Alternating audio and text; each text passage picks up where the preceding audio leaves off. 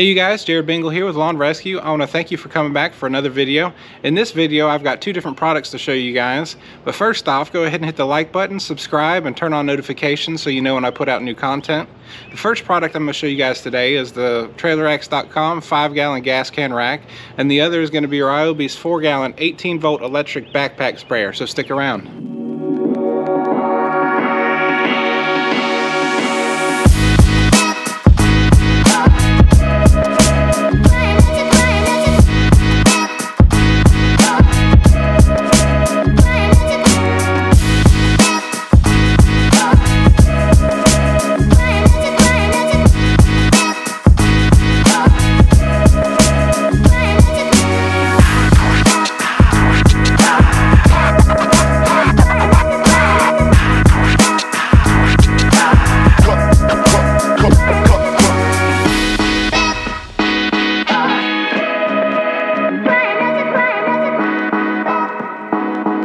Here it is, you guys, TrailerX.com's 5-gallon gas can rack. I love all the rack products that I've got so far. I have come across a few issues, but the biggest problem is that I have 3 different keys for all these different racks, and I'd like to be able to only have one key.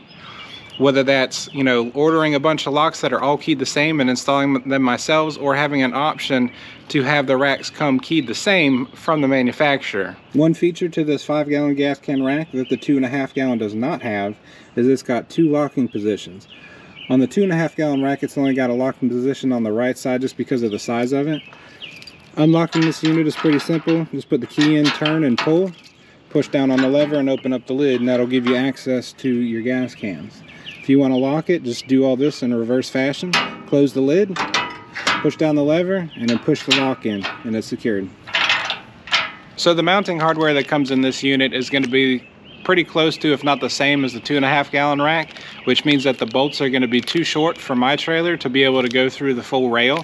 So I'm going to have to go back to Lowe's and get more carriage bolts. Fast forwarding a little bit, we've got our nuts, bolts, and washers. We'll go ahead and drill our holes and get it attached to the trailer.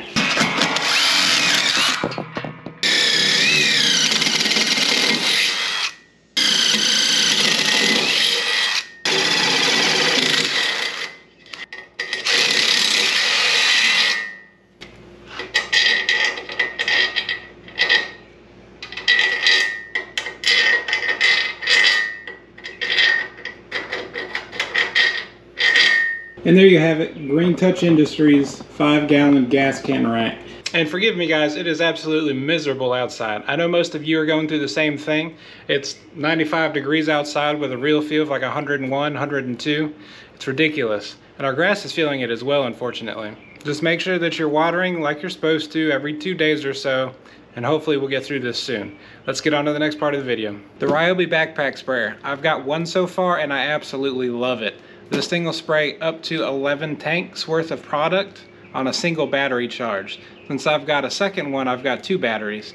In the packaging, it should come with 1 battery and 1 charger, as well as everything you need to put this thing together. And wouldn't you know, I was taken out of the box and completely forgot to push the record button. Real quick, you've got your charger, you've got your battery, you've got the spray wand, you've got the unit itself, and then you've got the instructions as well as some nozzle tips. So here I've got the fan tip nozzle that I'm going to be using on this unit.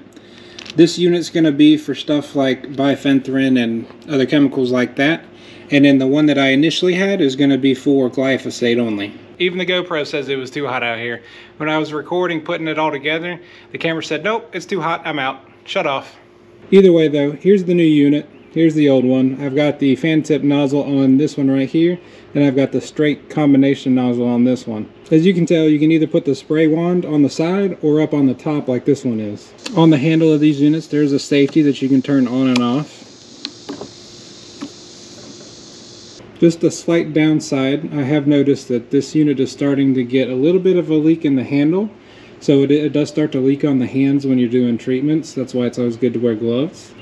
Hopefully this one's not going to do the same thing, but I'm sure eventually the gaskets will wear out and we'll have to replace those as well. Real quick, I'm going to go over the operation of this unit. It's getting hot outside, so I'm fixing to call it a day. There's a door on the front of this unit. It flips up just like this one right here. Your battery goes in this section right here. Right here on the left side when you're wearing it, there's a knob that you can turn on. You can turn on halfway or all the way, and that's going to control how much power goes to the pump.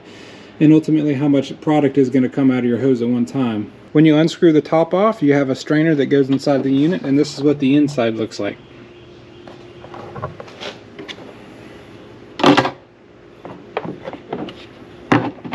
That's it for this video, you guys. I hope you enjoyed it. Hit the like button, subscribe to the channel, and I'll see you in the next one.